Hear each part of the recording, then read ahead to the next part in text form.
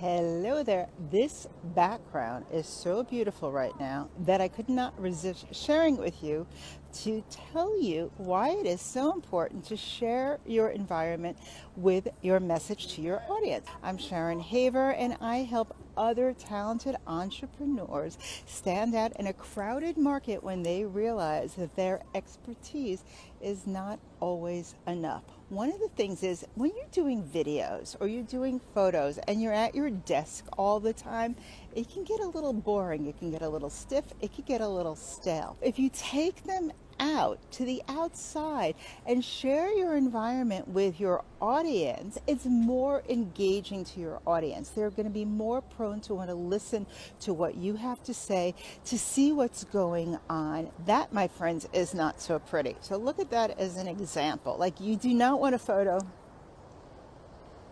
That's not good. But imagine, right?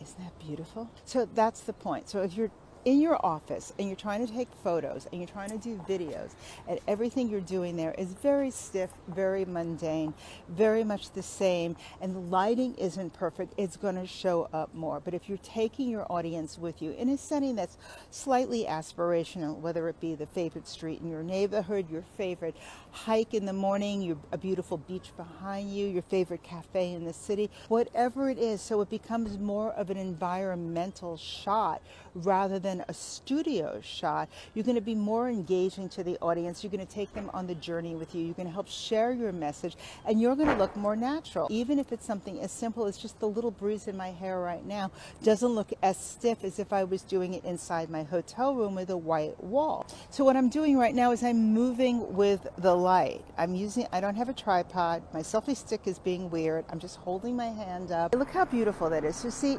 it's just a simple thing to do. It's just use your background, use your environment, and make your photos work. Instead of sitting in a stiff office, take it outside or set up the prettiest spot in your house. Whatever it is, use your environment to help share your message. Make sure it's aspirational. Make sure it's a place where someone else wants to be. I hope this helps for your next photos, for your next videos, and if you got a friend who you think might need some benefits, don't forget to share. See you soon, and I hope you enjoy this as much as I enjoy making them for you.